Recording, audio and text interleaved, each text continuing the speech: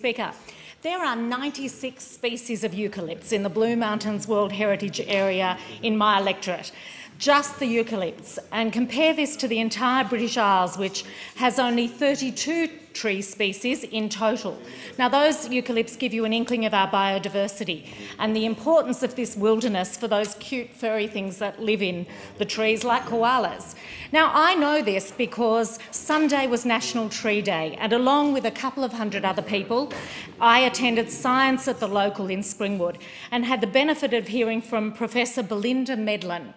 She researches at the EucFACE project at the Hawkesbury Institute for the Environment, which is situated in my electorate of Macquarie, and was originally set up in 2012 to study the effects of climate change.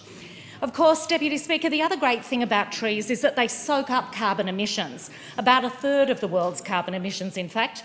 But the EucFACE experiment shows us that older trees do not have the same capacity to absorb carbon as young trees, and it just ends up coming out in the soil. They've also looked at how native trees cope with heat. But the next project for these researchers is to track where trees are dying, because no one's collecting that data. It's a citizen science project called Dead Tree Detective, and if you've seen a dead native tree or a patch of them that's died, they need to know. Just Google, upload your photos, and they'll do the rest, and you'll know you've helped science understand more about trees